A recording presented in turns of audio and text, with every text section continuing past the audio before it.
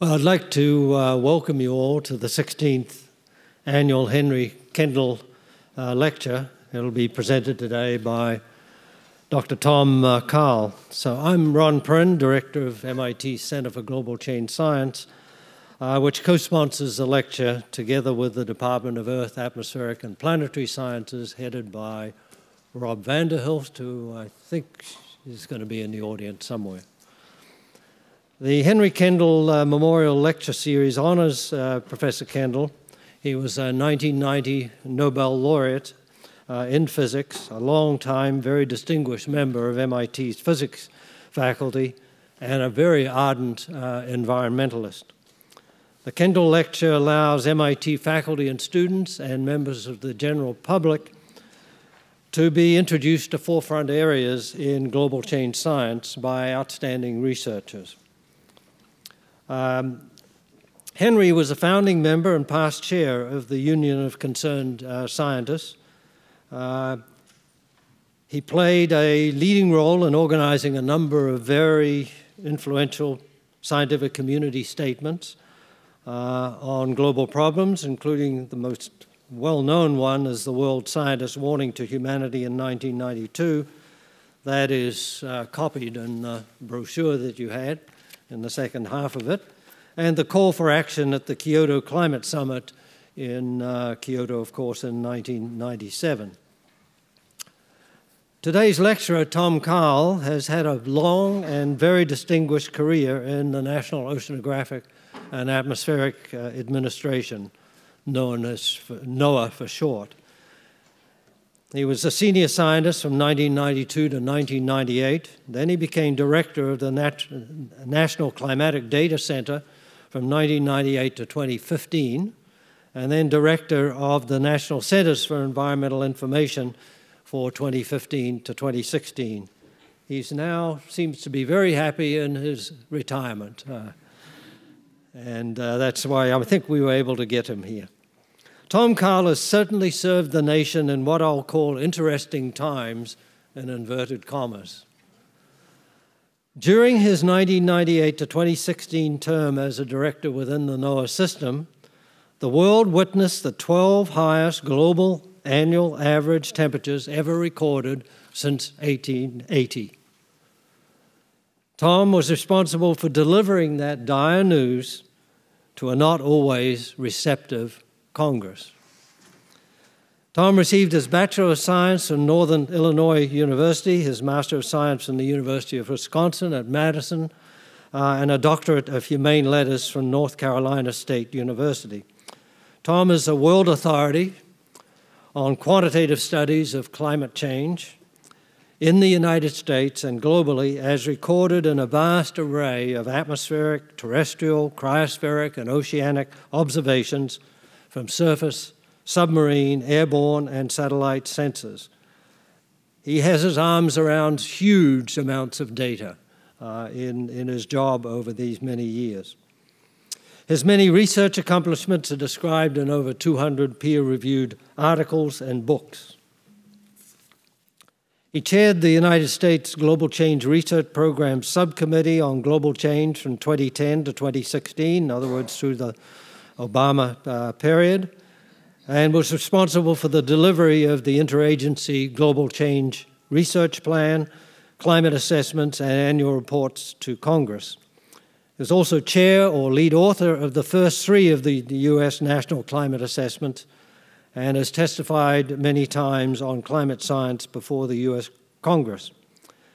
He served as president of the American Meteorological Society and a member of its executive committee from 2009 to 2012, and he served as editor of its premier Journal of Climate from 1998 to 2000.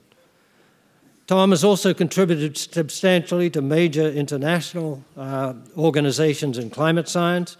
He served as lead author, convening lead author, and editor on the first four Intergovernmental Panel on Climate Change assessments, or IPC as they are called, from 1990 through 2009. He led the U.S. delegation that approved the 2014 fifth IPCC assessment on the physical basis for climate change. Tom Karl is a recipient of a significant number of prominent awards, including the American Meteorological Society's SUMI Award, the Presidential Rank Award, 6 U.S. Department of Commerce gold medals, and the Helmut Landsberg Award from the American Association of State Climatologists. Tom is a fellow of both the American Meteorological Society and the American Geophysical Union. It's my pleasure to welcome Tom to MIT today. Title of his talk, as you can all see, is Climate Data, Mysteries, Wonders, and Reality. Welcome.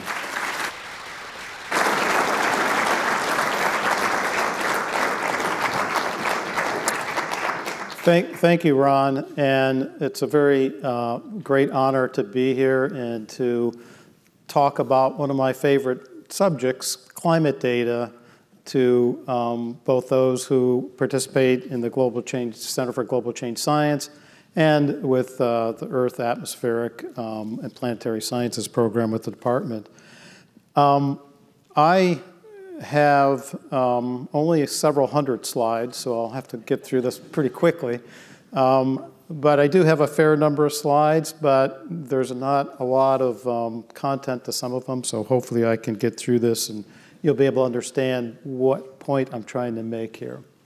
But first I thought it would be important to give an appropriate context because we're dealing with really the mysteries, wonders, and reality of climate data. And so here's a little cartoon. For those of you who are fans of Don Quixote, and maybe I, in this presentation, consider myself kind of the Don Quixote, talking to Sancho Panza. Sancho, you consider yourself fortunate as I've deemed you worthy to accompany me on wondrous acts of chivalry, conquest. You'll see places of grandeur, noble adventures, deeds of bravery and courage beyond our wildest imagination. Sancho says, I believe everything you say, your worship, but right now you might want to buckle your saddles. It seems to be slipping off your high horse. So the point here is that while there is a lot we can do with this climate data, but as you see, there is a certain amount of reality to it. It is amazing today, if you consider what information we have to draw from all the different observing systems, from remote sensing, satellites, subsurface measurements in the ocean, land, weather stations, upper air stations, radars, satellite imagery, and that's not to mention the data that comes from models. An enormous amount of information to pull together to try and make sense of what the state and changing state of the climate is. The wonders, it is amazing. Quality is remarkable when you think about the kind of measurements we're getting today, the variety of measurements, have you seen from that previous figure? The volume. I tried to make an estimate as how much of climate data is in the major centers around the world today. And an exabyte is not an exaggeration. That is a lot of data. Put some context on depending on how big your personal computer is. That's about 1 million personal computers. The measurements we have, active measurements, passive measurements. We've got international cooperation and data exchange, not to be underemphasized, because without that, we would not have nearly the amount of information we have today. We've got 24 by 7 by 365 and 366 in a leap year measuring going on. All this to not only predict what the climate's going to do, but to document where we are now and how the climate is changing. So it's a remarkable set of assets that we have to draw from. Now, I said we've got great quality. We also have tremendous diversity in the quality. And so this then leads us to the reality and a lot of discussion amongst climate scientists as to how good is this data anyway. Here's an example. This is a reference climate reference station that has been set up specifically for the purpose of measuring climate variability. I'll talk more about this and how we use it, but you can look here. There's a number of independent rain gauges in the middle of this double fence to try and protect the instruments from aerodynamics effect, the precipitation gauges from wind. It's got 3 aspirated sensors, platinum resistance thermometers, extremely good. But we also have many stations to draw from that don't have this high quality. And here's the worst example that I think we could find. This was a picture of a NOAA cooperative weather station. And you can see here's the cooperative temperature measurements being taken in this instrument shelter 5 feet away from this trash burn barrel. So the question is, well, how do you make sense out of these data? Can you really trust them given this disparity? We have issues of quality that relate to the calibration history of the data. So in other words, I want to know how those instruments have been maintained over the years. There has been changing in observing methods, the way in which temperatures, for example, are sampled or precipitation sampled. I need to know that. Changes in instrumentation. How good is the metadata about these types of changes? Can I trust it? That's also extremely important. The environment surrounding the measurement, is it changing over time? Has that burn barrel been there forever, or has it just been reintroduced in the last couple of years? How do I interpret the measurement, the meaning of the measurement? Is it in an urban environment? Is it in a rural environment? Is it in the free atmosphere? All important. And then, not to be dismissed, if I'm going to make measurements, do I have power available? Is it solar power, some way of making an active measurement instead of a passive measurement?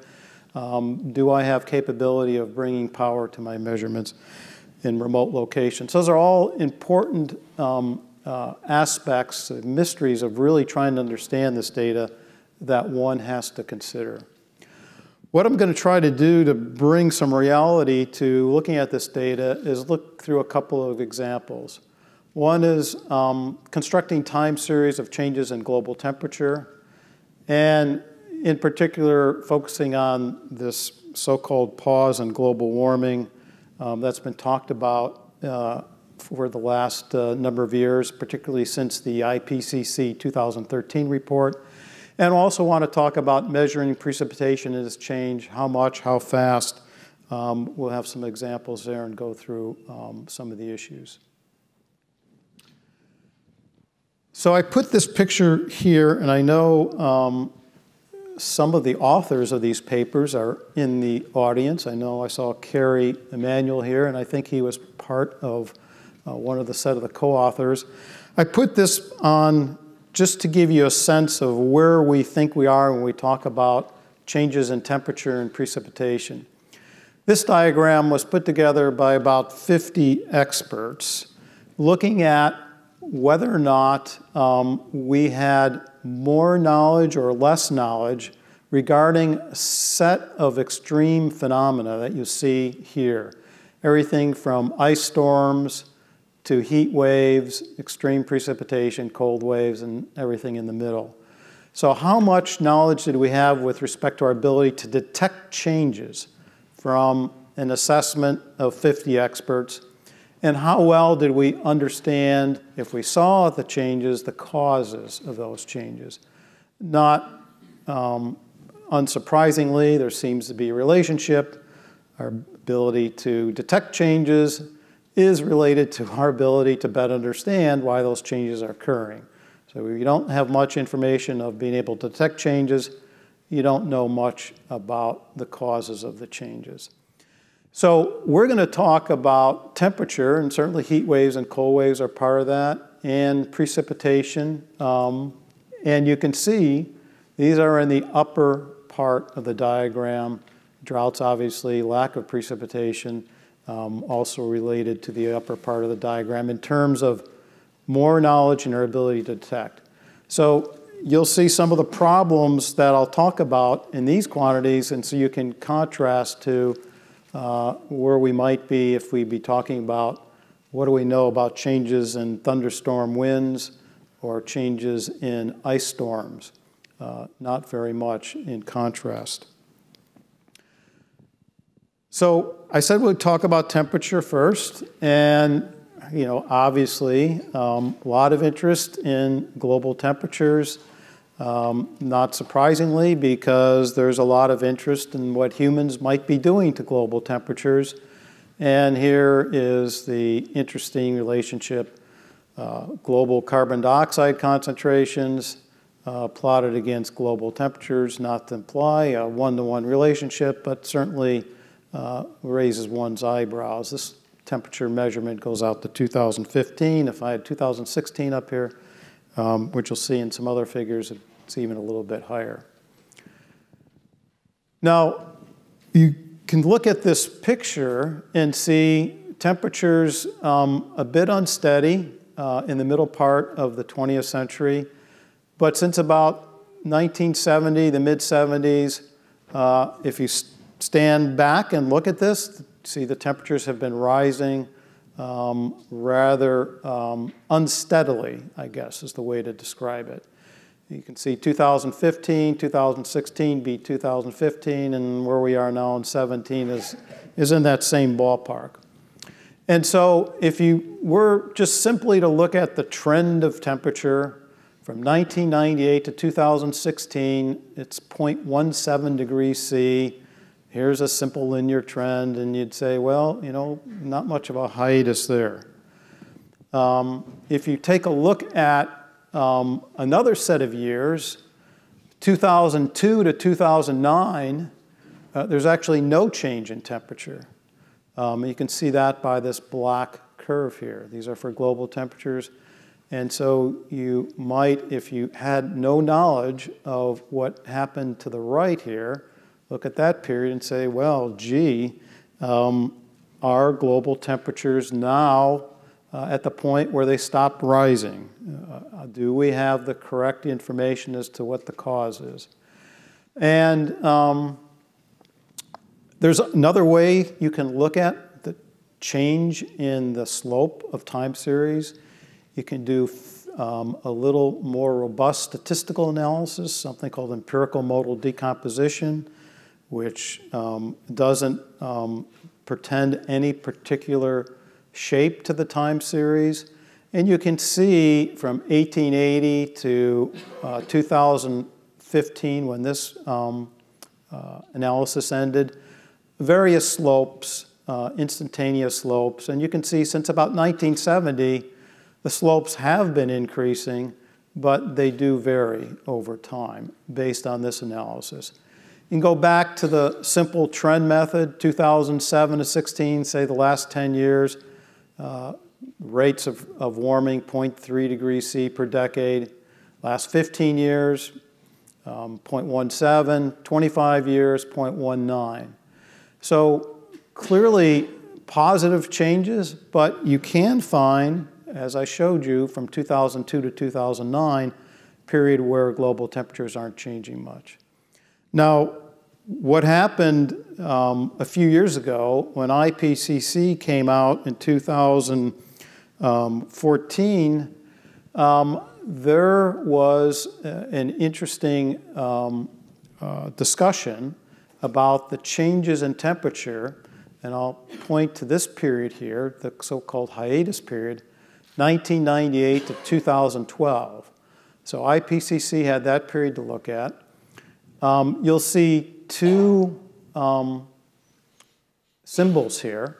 A circle is the data set that was delivered by NOAA to IPCC, one of 3 data sets that were used to look at global temperatures. And you can see the rate of warming was positive, but the error bars, these are 90% confidence intervals. That's what IPCC used. went below no trend at all. And what happened subsequently in 2015, we had to do some corrections to the data because of a systematic bias, which I'll talk about in a bit. And when those corrections were applied, the rate of warming was significantly higher. And one could make the case, well, there really wasn't a strong case for a hiatus once those corrections were put in. This has led to many, many research papers talking about whether or not the data is appropriately corrected, and can we trust this revised data set, and what about some of the other data sets. Now you see there's a number of other symbols here, and one thing I want to point out, you can go look at this period here, 1998 to 2014, slightly different than the 2012.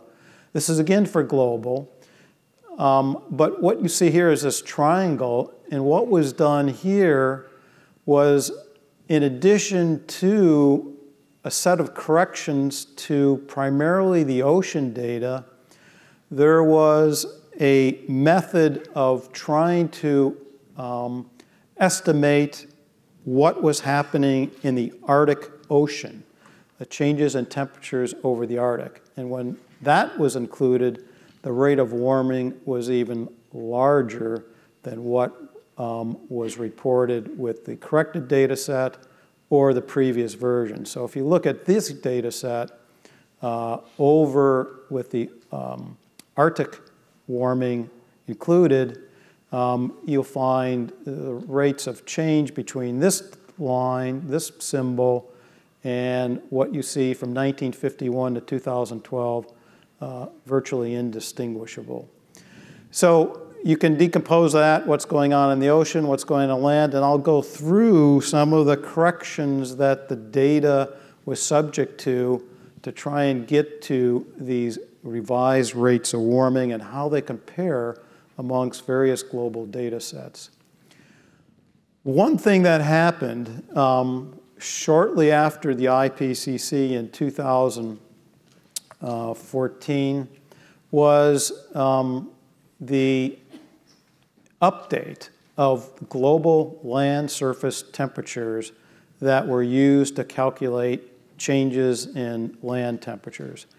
And you can see in this data set, which was updated in 2015, the number of years available for each station, and not surprisingly, you can see over North America, much of Europe, and a good part of the Northern Hemisphere, a considerable number of stations with over 100 years of data. The red dots in the Southern Hemisphere are much more scattered. But this was an enormous improvement in the amount of data available to calculate changes in temperature for the globe. And to show you what this looked like, the number of stations that were available, here plotted in black was the previous version. These were the number of stations that the IPCC was drawing from because that's what was published. When you look at this new data set, you can see an enormous increase in the number of stations available.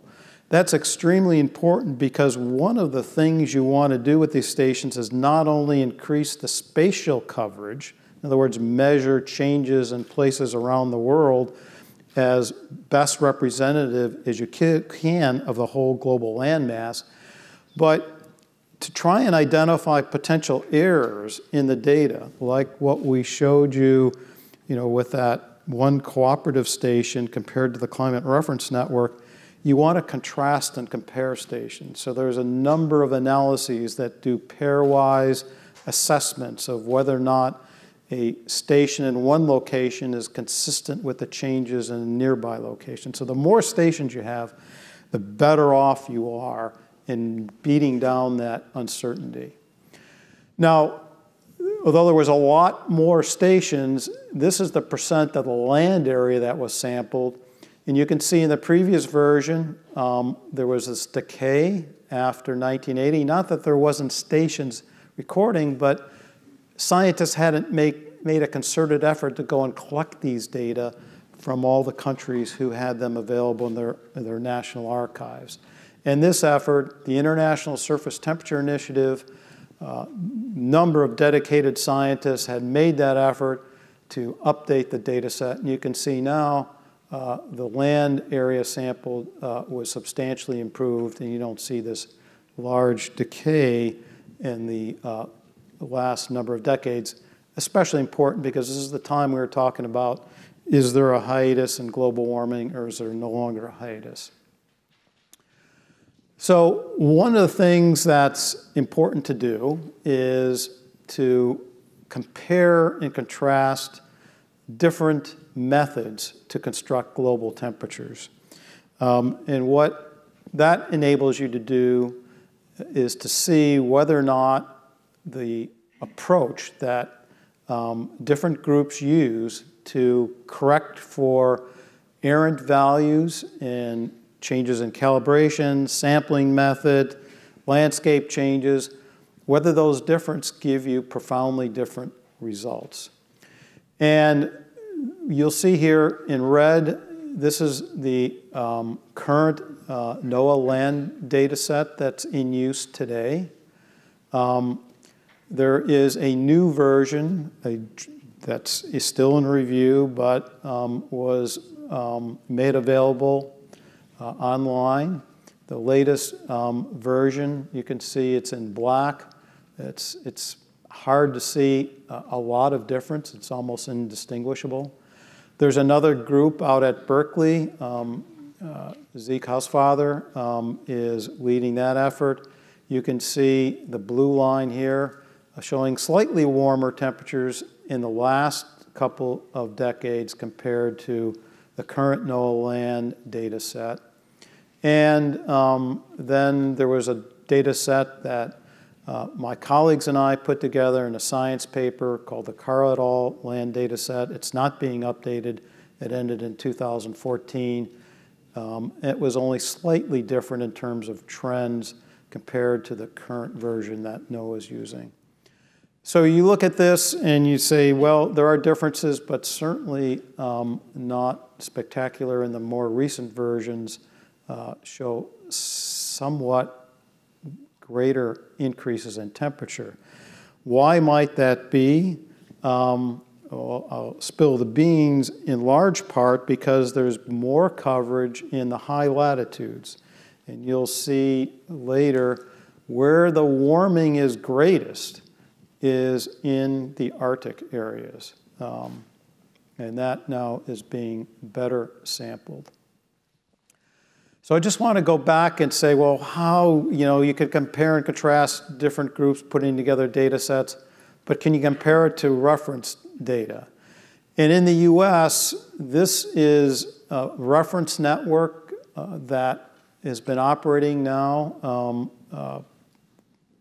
since 2001, but really since about 2005, 2006 is the time frame where all these stations have been operating, and it's still expanding up in Alaska. And there's a number of sites in other countries for comparisons with their measurements.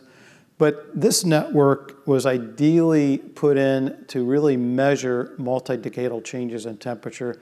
And so we can look at this network and compare to what we would obtain if we had longer records, but not of as high quality. And here's an example of what we see in the Climate Reference Network. I already mentioned there's a number of precipitation gauges, a weighing precipitation gauge, a tipping bucket.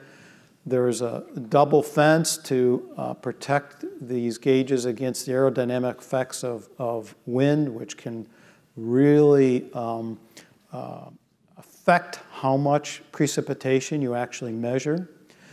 There's 3 thermistors here. These are platinum-resistant thermometers, and they're all aspirated.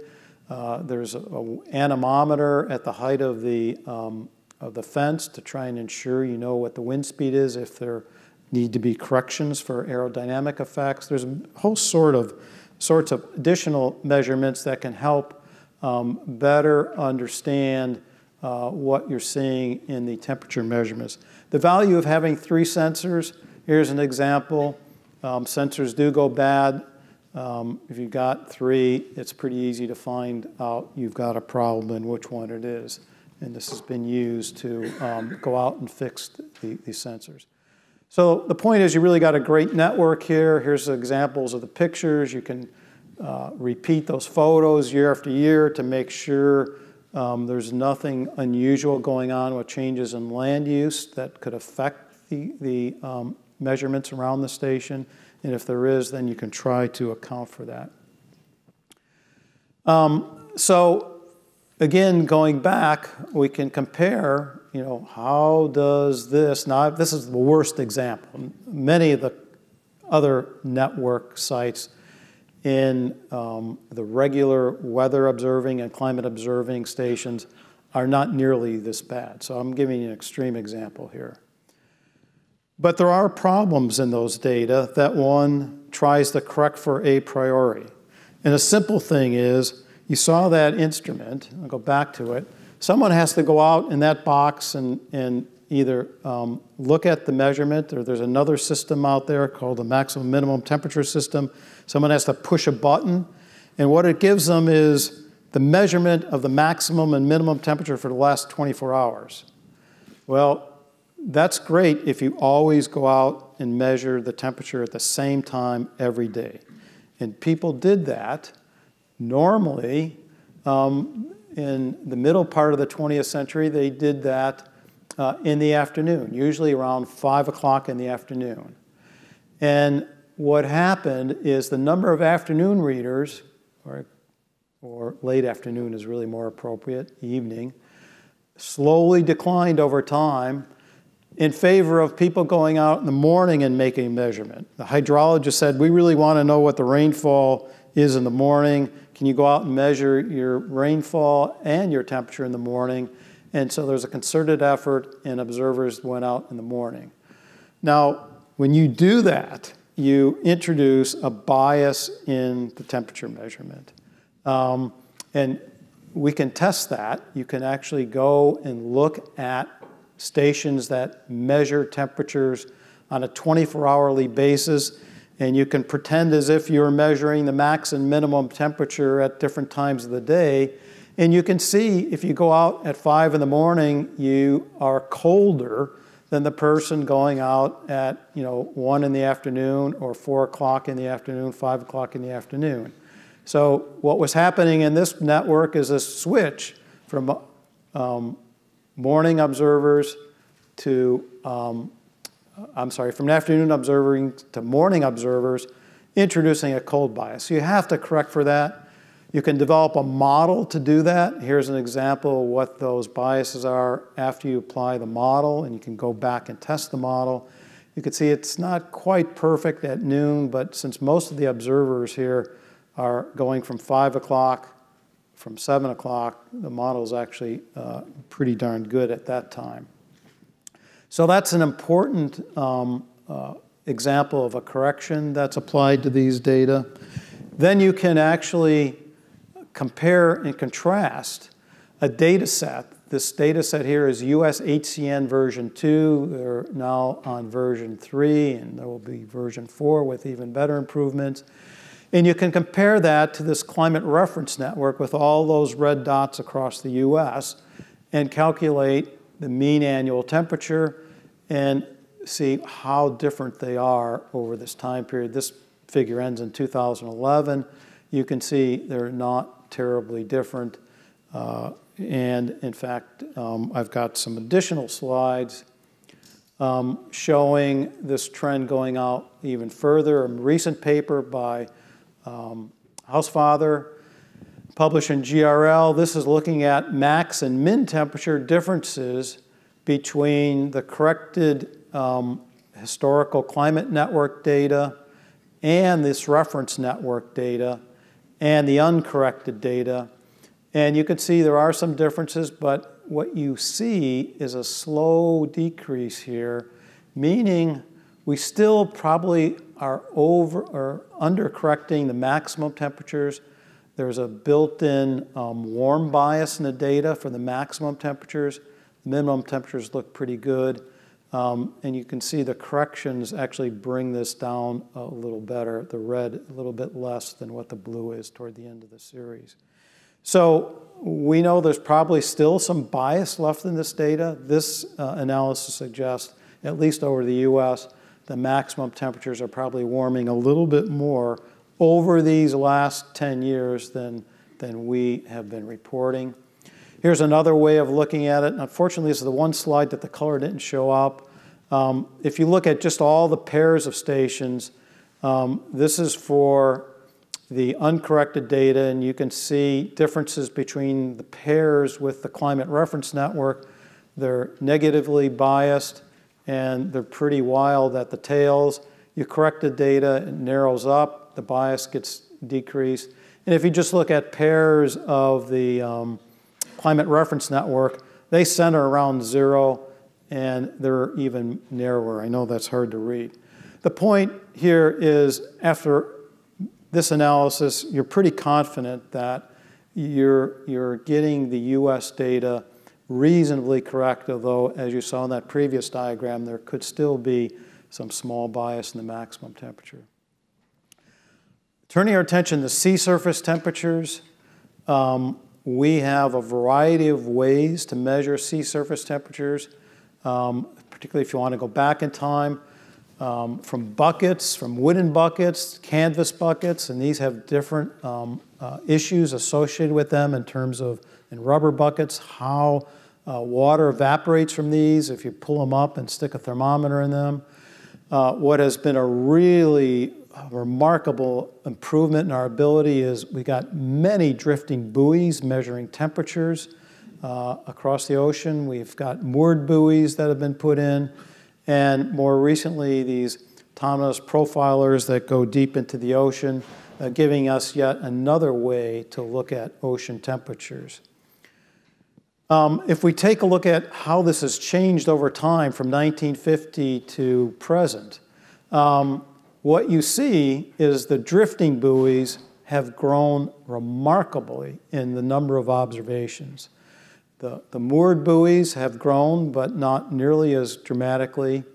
And the ship observations have actually decreased a bit, or stayed the same since 2000, but decreased since 1980. So what you're seeing is a changing mix of observations to measure sea surface temperatures, and one has to be very careful how one treats that. Why? Because if you actually look at the sea surface temperature anomalies relative to the device that was used, if you look at the buoys in red here, this is the red line. It's only plotted since the late 1980s because, again, the buoys came on pretty strong here in the 80s. This is the red diagram up here showing the fractional contribution to global average SST. You can see the buoys grew proportionally larger than any of the other methods, and they were colder in contrast to the ship temperatures, these hull contact sensors measured from ships. And we still had some bucket temperatures being used, and you see they're slightly warmer than the buoy measurements.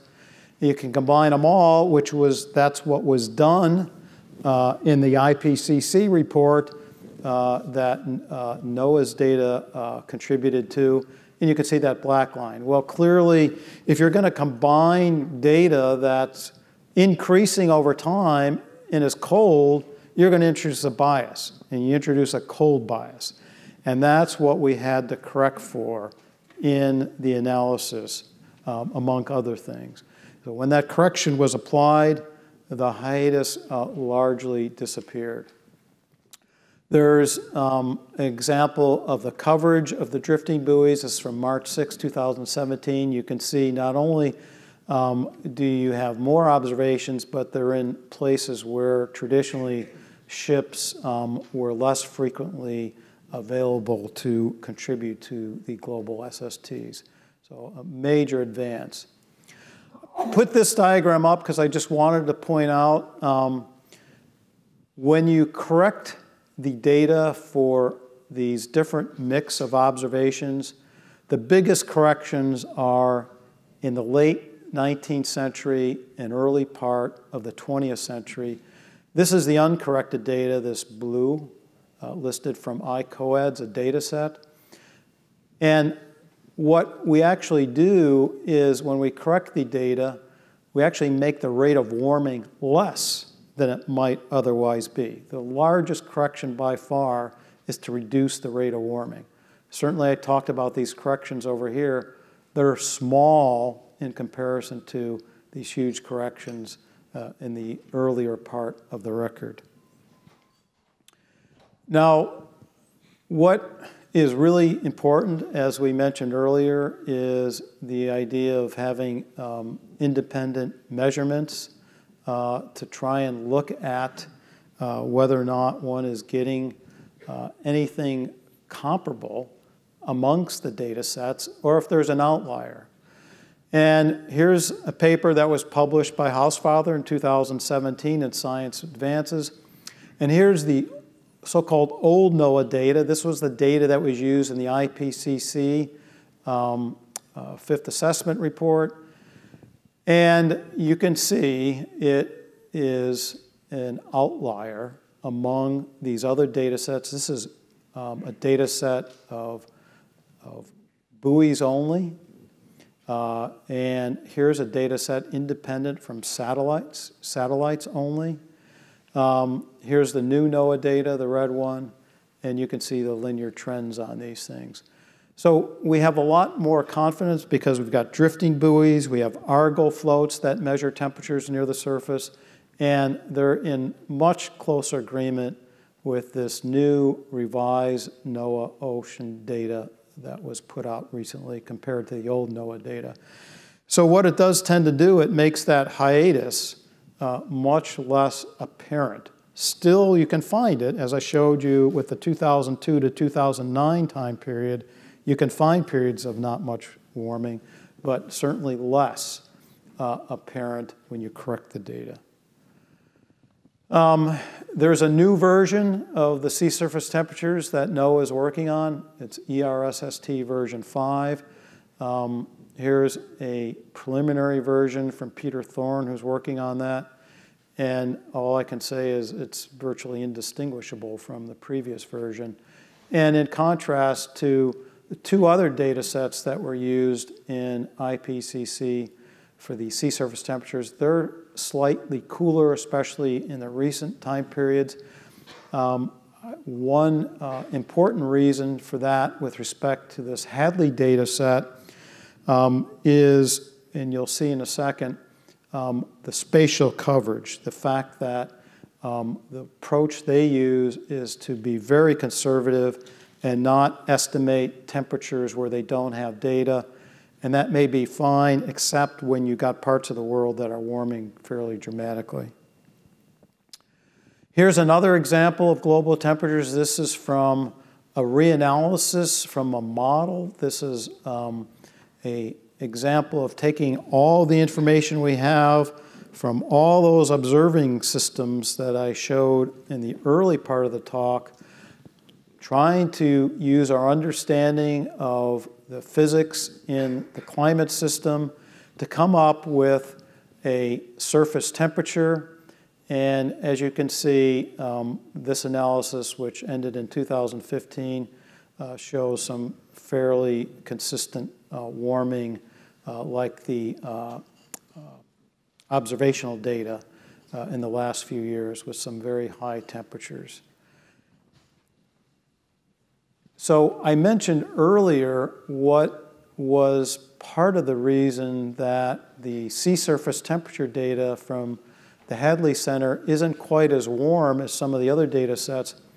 Cowaton and Wei published a paper on global temperature trends this is from 79 to 2002, and they showed when you actually estimate, they used a kriging approach as a statistical method to estimate changes in temperature over the areas where there aren't many observations.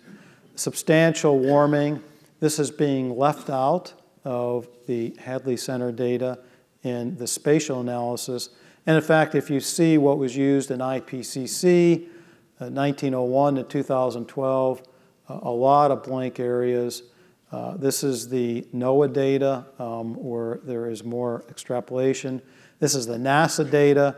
They actually make a concerted effort to try and figure out what's going on in the Arctic.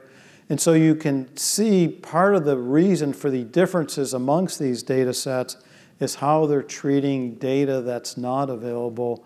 And when data comes in, even today, despite the fact that we know the Arctic is warming strongly, some of the analysis don't incorporate it.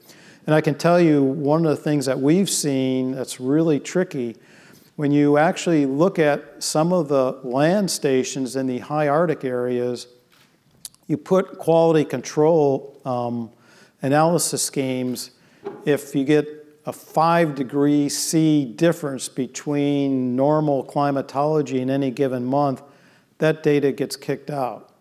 Well, what we've seen in some of these areas, when there's no ice now in some of these locations, they can be 5 C warmer. So I have to go back to these quality control programs and change what we were throwing out before as being bad and now keep it, just because the sea ice has melted. The ocean allows a lot more heat to escape into the atmosphere. Temperatures are much warmer than they might otherwise be had they been completely surrounded by ice. Another issue that has come up, this is from a paper from Calton and Way and others, and that is making sure if you compare models to observational data, you compare apples to apples.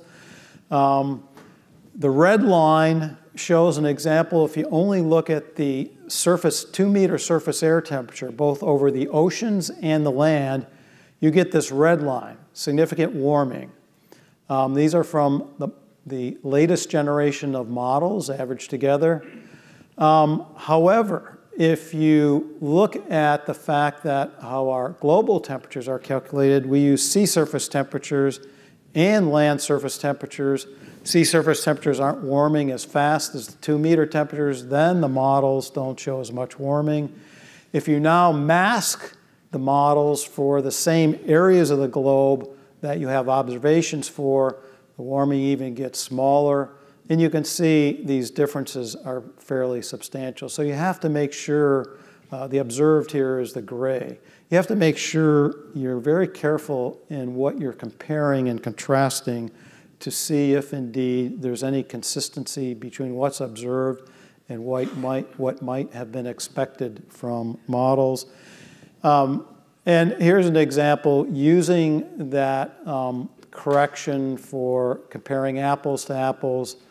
These red and blue lines, here's what all these models suggest with business as usual kind of scenario for increases in greenhouse gases. And if you actually update the forcings that we've seen beyond greenhouse gases for volcanic eruptions, solar variability, you can see the observations and the models are much closer together. So I've talked a lot about the in situ measurements, but not much about satellites. We've got a number of methods to take satellite data and incorporate buoys and sea ice to come up with an optimally estimated product that has both satellite data and measurements from the ocean. If you do that, you can see you get rates of warming between 0.07 and 0.15 per decade, 1982 to 2014, depending on the data set you use.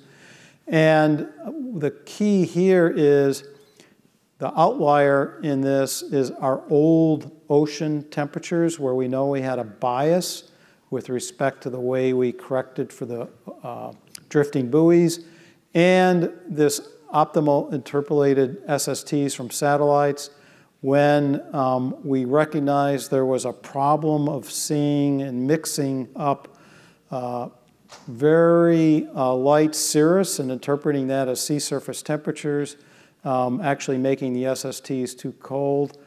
We then actually ended up with a bias. In fact, we stopped using this product and went to this daily approach where we corrected it for the ocean temperatures made from buoys and ships. You can compare this. This is a set of analyses from the Argo floats, the buoy floats, a number of different ways of doing the sea surface temperatures from satellites. And you can see the odd one out again is our old NOAA data. The new versions all have substantially warmer temperatures. Here's an example. Zeke Hausfather published, as I said earlier, another example of that analysis with the new NOAA data, the Berkeley data, the Hadley data, the old NOAA data, the NASA data, the count and weigh data. And you can see, again, here, the two outliers are the old NOAA data and perhaps the Hadley data set in purple.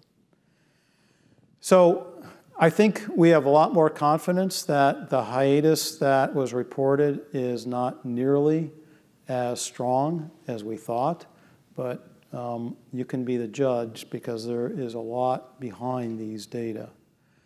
One thing that has also been talked about, not just the surface temperatures, but what about the tropospheric temperatures? What can satellites tell us above the surface? Does it give us a consistent figure? And there's always a trade-off here. You know, you can try and use geostationary satellites, but they only cover one part of the globe. So polar orbiters have been really the go-to satellite, and particularly the microwave measurements on polar orbiters. There's a lot of issues with satellites. In fact, Carl Mears, who's probably the world expert on this, has said, you know, he thinks it's more difficult to correct the satellite data for temperatures than the in situ data.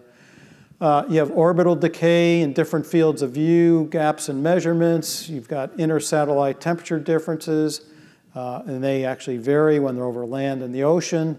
You have orbital drift. We have our old observation time bias problem, instrument degradation, and we have to understand what the heck we're measuring. We'll talk about that in a second.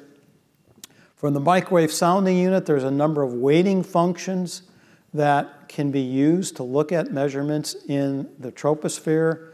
And depending on the way you use these channels, these microwave channels, you can get different weights, and they emphasize different parts of the troposphere.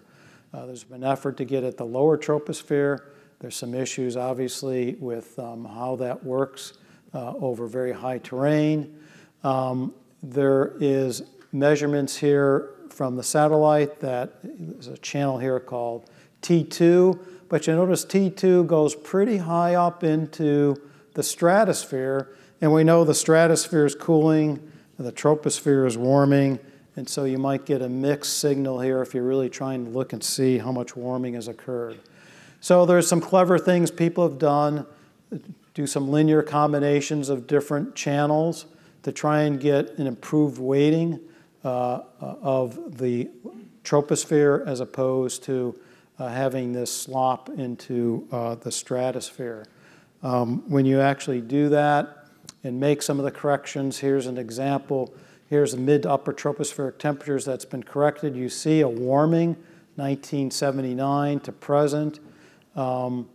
Here's the uncorrected temperatures. The warming is not as strong. And here's an example over the tropics. Now, I mentioned observation time bias. Here's an example of the changing time in which the satellites cross the equator. And you can see some satellites have drifted a lot more than others. This actually introduces significant bias. Here's an example from Carl Mears and Frank Wentz showing that observation time bias, depending on the local crossing time of the satellite, derived from global models. These are from a climate model, but not trying to predict into the future, but just looking at what would the impact would be if I cross the equator with a satellite at different times. And so they go through their data set and try and make an adjustment. When they make that adjustment, here's the global temperatures in the middle of the troposphere, 80 south, 80 north. And you can see you get substantial warming. Now, here's a similar diagram for the tropics. Now, if you actually look at the differences, as we said, it's important to look at different observing teams. University of Alabama at Huntsville, John Christie and Roy Spencer has a data set. So does NOAA has a data set from STAR.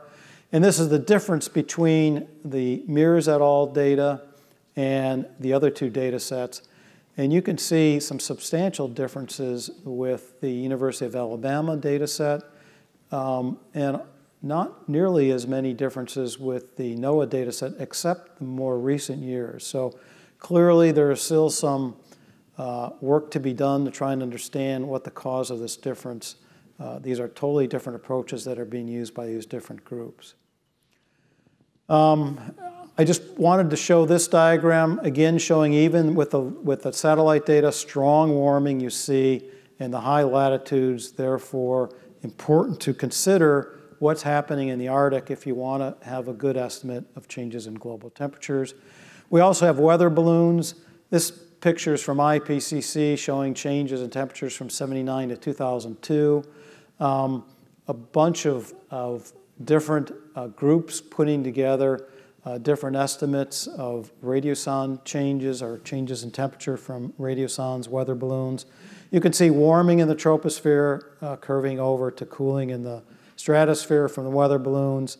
If you look at the satellites, a similar kind of a picture, of course, varies from data set to data set. So I wanted to talk a little bit about precipitation. We've got enormous number of satellites up there that can help us with precipitation, in addition to the in situ measurements. Again, here's where we are with precipitation relative to some of these other phenomena. Now, when you talk about precipitation, it's great. You have satellites, we've got radars, we've got gauges at the surface, we've got models. They all have, in green here, some really wonderful attributes. Satellites, global coverage, radars, high spatial resolution, gauges, it's actually a direct measurement, a long history, models, a global average, they're really linked to the physics, chemistry, thermodynamics. The red is some of the things that are not so desirable. Indirect measurements, except now we do have some flying radars, which is a little more direct. Viewing angles, issues, orbital changes, the hydrometer type, the size distribution of the rain droplets. For the radars, we've got biases with respect to signal strength, attenuation, different operating methods. With respect to gauges, single point, that's a real problem, particularly when we talk about how are we going to compare these measurements between themselves to try and find out which is correct or which is an outlier. And with respect to models, a lot of issues with respect to how you interpret these data.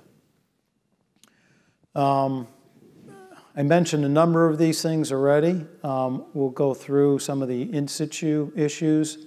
Fortunately, we have a number of experiments that are going on where people try to intercompare precipitation measurements. Here's an example, particularly looking at solid precipitation, a Swiss Alp site. Good set of measurements from various ways of looking at solid precipitation. Different gauges from tipping buckets, the radar, a dysdrometer, shielded snow water equivalent measurements. And you can see substantial differences. These are accumulated precipitation throughout. This is from 2013 all the way through 2014 in June. And so one has to be very careful if one is looking at changes in precipitation, and they're coming from a changing mix of these measurements. Here's an example of how wind speed, it's 30-minute average wind speed at the bottom. Here's the 30-minute accumulation catch. Looking at one instrument, the weighing gauge is a popular gauge, but 3 different sites. And you get tremendous differences in the biases, largely due to the amount of solid precipitation you get at different sites. So I'm giving you a picture, a lot of problems with precipitation, many of which we haven't been able to deal with. Why is it important? Well, if you look at projected changes, here's an example from some of the IPCC models. This is from the generation that was used in the IPCC 5th assessment.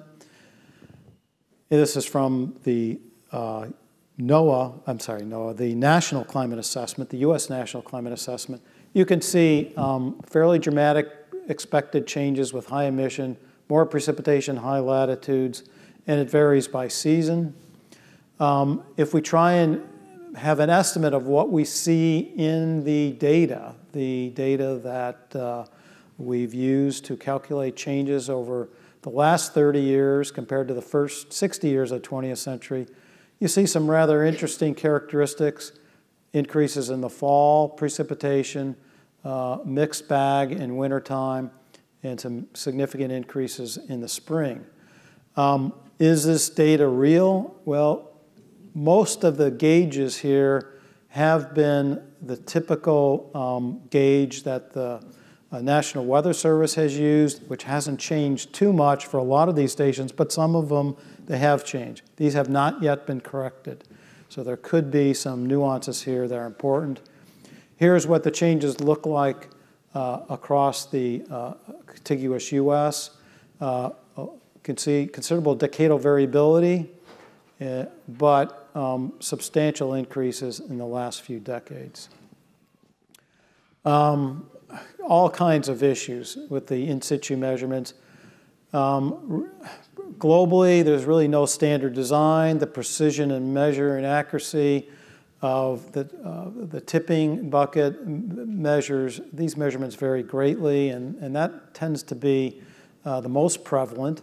Calibration procedures change from country to institution. The environmental conditions around the gauge orifice, we don't have good metadata on that, and that's important with the aerodynamic effects. So a lot of issues associated with precipitation, least of which is how do you compare what is measured from, say, a whole suite of rain gauges to a model observation. And the model observations are in a grid cell. And so here's an example. Francis Weirs sent me this picture. They actually had 40 in situ rain gauges inside a 50 by 50 kilometer grid. This is up in Vancouver area. And you can see when you compare these, the model and the observations, the black and the blue don't look too much different.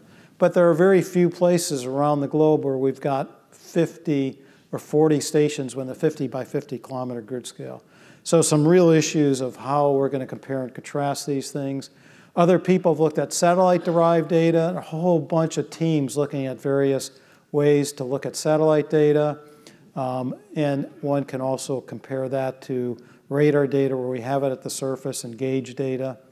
And if you make that comparison, this isn't even looking at changes. This is a paper from Kidd et al. This is just looking at, can we figure out what the mean precipitation is? And you can see, depending on the method, you get substantial differences. Now, when you look at changes over time, this is for southern England, where we do have a very dense network of gauges. You can see the gauge data here in the dotted, kind of down here at the bottom. You can see some satellite estimates, this Persian data set, way, way off. If we look at the ECMWF, or reanalysis data, tends to be more precipitation than what we see from the rain gauge data. So we have a lot of work to do with precipitation. There is hope on the horizon. The GPM, Global Precipitation Monitoring Satellites, these are essentially flying radars. Combined, you can actually now, with this iMerge data set that NASA's putting together, it's updated every half hour. We have 12 different satellites. I'm sure there'll be a whole host of other issues, but at least this is a new attempt at trying to get global estimates of precipitation. Here's what we come up with from IPCC. Not much evidence for strong changes in global average precip. This is the global average, a number of different groups putting together the data. You can see more variability here from group to group than what we saw with the temperature measurements. And you can see part of the reason is we just don't have the measurements except more recently here, the 1951 to 2010 period. This is from IPCC. There might be some hope with the extremes of precipitation because with the extremes, they're not affected as strongly by the aerodynamic effects of wind unless they're coming during hurricanes, which in some places of the world, that certainly occurs. But the expectation is extremes of precipitation are going to go up, and here's, in fact, one algorithm that includes water vapor into its algorithm, and with increased water vapor, some pretty spectacular increases in extremes of precipitation anticipated. Here's what the models are predicting. The heaviest events get heavier, the lightest events get lighter. And you can see the sensitivity in some of the climate models to global precipitation. 20-year extremes, the scale here goes from 0 to 50%, much more sensitive at the extreme for a given rate of global temperature increase. Global increases of mean precipitation, much smaller. Here, this is only 2% versus here up to 10%. And here's examples of what it looks like spatially in some of the models. So one will want to be able to measure changes in extreme precipitation, not just globally, but spatially, because there's a suggestion of important differences. And there's a lot of interesting reasons for this. If you look in the models, the changes in vertical velocity, you can see along the equatorial areas, the tropics, increases in vertical velocity. But if you look at precipitable water, large increases in precipitable water in the high latitudes, particularly in the North Polar regions. And you can look at precipitable water differences in these models, and you can see that there are preferred regions. This is 60 to 90 north in the dark green areas where precipitable water goes up substantially. If you look at the southern hemisphere, there are increases, but they're not nearly as strong. So a lot of texture there. If we look at what we think we see in the observational data, here's the observed change in extreme precipitation, 20-year return periods, 1948 to 2015.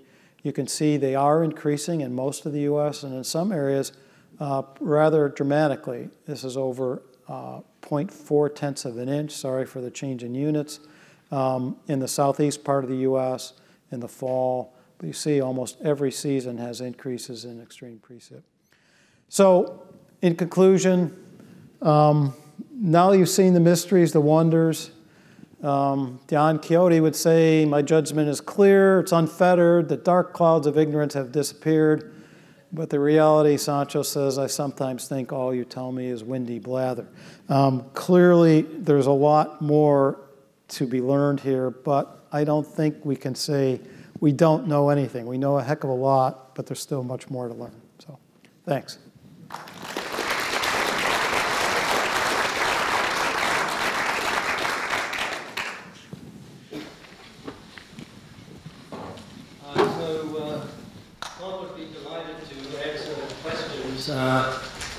To enable the audience to hear the questions, if you are able to, get up and use the microphones that you see set up here in the alleyways coming down, or if you can shout very loud, that's the alternative.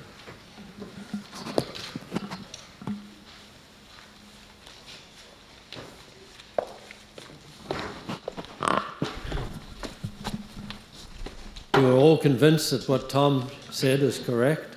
Yeah, I'm convinced it's correct. I'm just seeing the large oscillations that aren't periodic and must have a cause that's built into models somehow. I'm just wondering what some of the possible explanations are from things that have happened in the last 50 years. Are they events, or are they slow changes, or do we know? Well, I think clearly there's a lot of factors that are operating on global temperatures. One example that we probably understand as well as any of them is the effects of volcanoes. And in fact, in IPCC, the 1990 report, and there was an interim report in 92 that was put out, Mount Pinatubo had erupted, and there was actually a prediction that the global temperatures would decrease, and the prediction was pretty darn close to right on target. So there's certainly some things in the global climate record that we can actually see and predict over that, span a few years, and we think we have a pretty good handle on.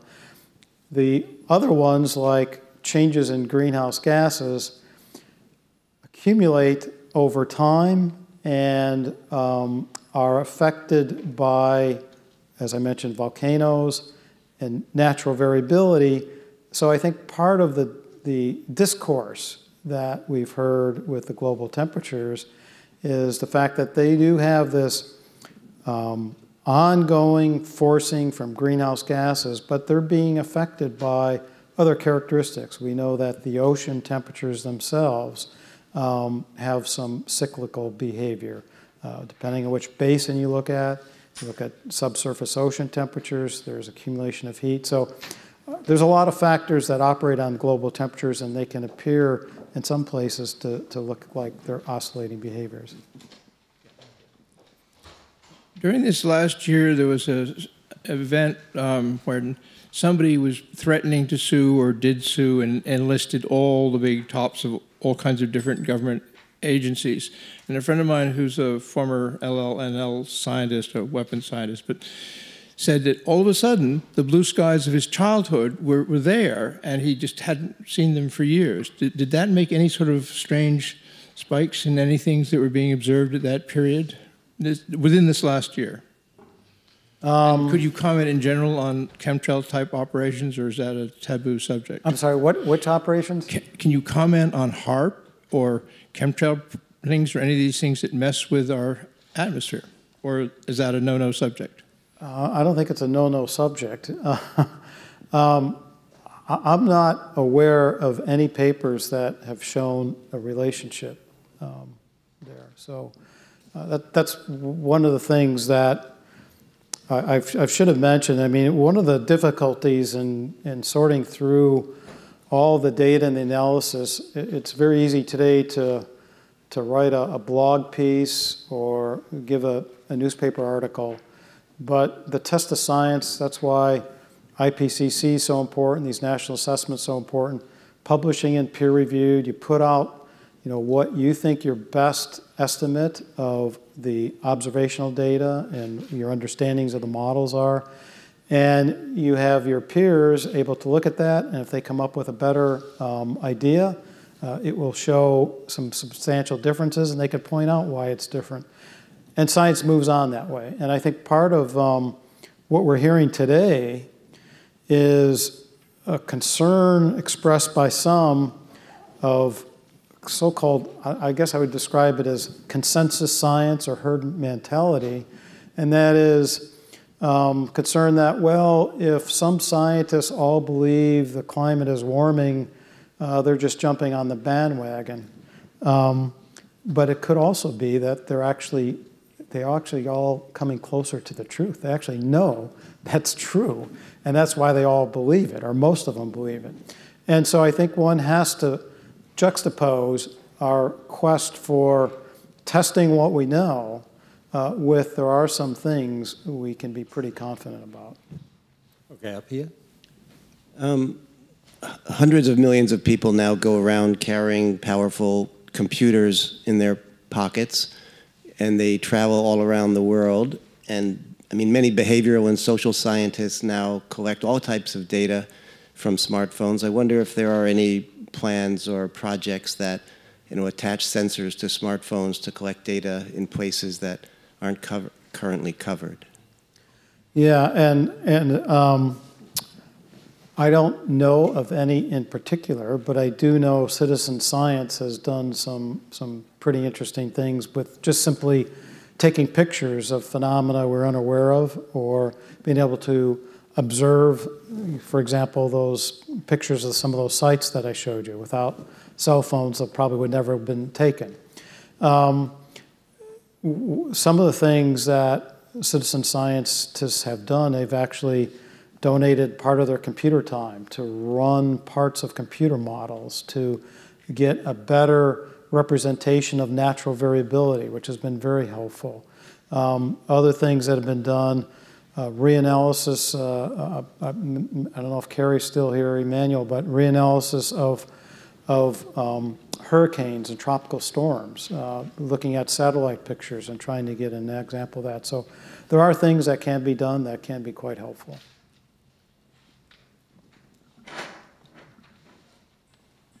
Let me ask a question to you, Tom. It seems, the issue for precipitation data is a pretty serious one. What do you see as the hope for the future to have much better knowledge of the spatial and temporal variation and ultimately of long-term trends in precipitation? Is there breakthroughs that are imminent, or is it just steady improvement? Well, I showed the GPM, Global Precipitation Monitoring measurements, and having a set of satellites that really are measuring active measurements from radar, that's going to be a major step forward. I think it's too early to say how much of a big improvement that will be in measuring global temperature, because it has to be sustained, and one will need to look at that data and compare it and contrast it with, you saw some of those measurements with all the various ways of looking at precipitation data. It's really one of the underemphasized and discussed quantities, because it's probably, I think, one of the more important quantities, and some could argue more important than temperature in terms of what it does to the impacts on the planet. But we're in far worse shape in terms of understanding overall changes. So I'm not offering a great gleam of hope, but there is some hope with the GPM measurements. Yeah. Thank you. As I'm sure you know from a long career with NOAA, the primary users of this data at this point are not people intimately involved in collecting and analyzing them, but are like social scientists, policymakers, people in journalism, et cetera. Given the challenges with data collection at this point, what's the #1 caution that you would give to people like social scientists and policymakers who are trying to use precipitation and temperature data? Yeah, I would say I'd be put it this way. I'd be cautious to make sure you understand the question you want answered with the data you have can really answer your question. And in some cases, it can do a remarkable job. So if you wanted to know, how much wetter this year was compared to a period in the 30s, you probably get a good idea, and depending on how accurate it needs to be, you can get that. If you need to know, is precipitation really gone up by 3%, then you may be in some difficulty. So I think it really depends on knowing whether the data you're using can be appropriately used to answer the question you have. And that may mean talking to some specialists if need be. Thank you. Yes. I apologize if you already addressed this, but I just recently in the past year, sort of the light bulb went on in terms of reading and so on. One of them was the Milankovitch cycles, which you may have or not done. And that seems pretty amazing to, have that kind of thing going on that might explain ice ages and stuff, regardless of the level of CO2 and so on. But the second one is, I read somewhere that one professor, I think Penn State, that one of the key things to kind of maybe get the public more into it in terms of the reality of climate change or global warming and so on, is the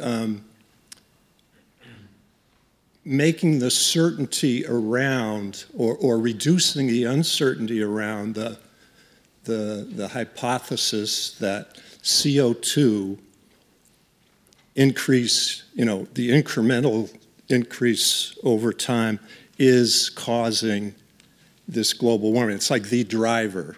So many of them say that that's the driver. And around that, it's say, okay, great, there's a lot more CO2 in the air, so that's a greenhouse gas issue. But it's never really explained what the mechanism is around that blanket effect in terms of the individual CO2 molecules absorbing certain wavelengths and then emitting them after they're excited, emitting them randomly, and some of that goes back down and keeps it in there. Like, is there any visual sort of thing one could do with data to show people what that mechanism is? That, okay, I know we got car gas, CO2 going up, energy, coal, oil, and so on. All these sources of pouring this stuff into the air. What is that mechanism? And obviously, just a small quantity of CO2 gas has a ton of molecules in there. Is there some way to, use data to visualize what's going on there? And maybe they could say, okay, I get it. It's like a trap, and it is sort of, for us, a pollutant. Yeah, no, I think that's a great comment. One of the difficulties, in fact, I would argue one of the gravest difficulties with carbon dioxide is you can't smell it and you can't see it. And so why did people, you could ask yourself, why did people get pretty excited with the oil spill in the Gulf of Mexico? Because every night on your TV, you could see the oil spilling out into the ocean. You can't see the CO2 spilling out in the atmosphere. And so I'm sure there's a lot of clever ways visually to make that point. I'm not aware of ones that I could tell you to go and look at, but I think it's a challenge for people to do. Hello, Dr. Karl. I wanted to ask is, with all these data sets that are available out there and the requisite metadata that goes with them and all that kind of stuff, are you aware of any effort to try to unify these data sets under a single vehicle? I know that the oceanographic institutions collect lots and lots of data, and these days the tendency is that when you publish a paper, you're supposed to make those data sets available for the general public. And, collecting and curating this data and making it available, that's a big chore, not to mention an expense. And I know there's a project I've heard tangentially about called EarthCube that's basically trying to do some of that. But could you comment about these data sets since you're familiar with them in that task? Sure. I always say it tends to be an unfunded mandate, and that is what we would like all scientists do when they go out and collect data or use data and process it is to save it in perpetuity. And scientists can do that to some degree in their own lab or their own institution, but what they'd like to do is, well, let's send it off to a quote-unquote permanent archive. Well, now imagine literally thousands of scientists doing analysis, all sending their data somewhere, which means the metadata, understanding it, you have to be able to document it, have a consistent format. There's some real cost there. And right now, there isn't that long-term commitment to, there is a commitment to save the original data in some of the process data, but all of it, there isn't a commitment to do that. And that's one of the things that I think needs to change. I don't think there's an easy solution for it, because one can imagine we'll have to have some bar as to what we take on. One of the things we always thought when I was working at NCEI is if a data becomes inactive, sometimes it's worse than having no data at all, because people will take that and use it unknowingly, what processes were applied to the data, and end up with a result that's not what they might expect. So you really need active curation for this, and I don't think we've got a long-term commitment program anywhere. Okay, we'll make this the last question. Thanks. Given the sparse nature of the direct data collection in the Arctic areas, what can be done or is planning to be done to increase the number of sites for data collection in the Arctic? There is some effort, particularly putting ice buoys out. Some agencies are involved in doing that. There is obviously efforts on measuring the Arctic today more comprehensively than we ever had in the past. However, you may not see these benefits until 10, 15, 20, 30 years down the line. If you recall, that climate reference network I put up had a growing set of stations in the Arctic and Alaska. It was the last place it actually went to, because it's really hard to keep measurements going where there's nobody around and it's hard to get to. I mean, really hard to get to. And so, but the point there is it'll take, a number of years, even some of these efforts that are ongoing today. If you really want to see some changes, you got to be committed to doing that for 10, 20, 30 years. Okay, with that, I think we should thank Tom for both the lecture and the answers.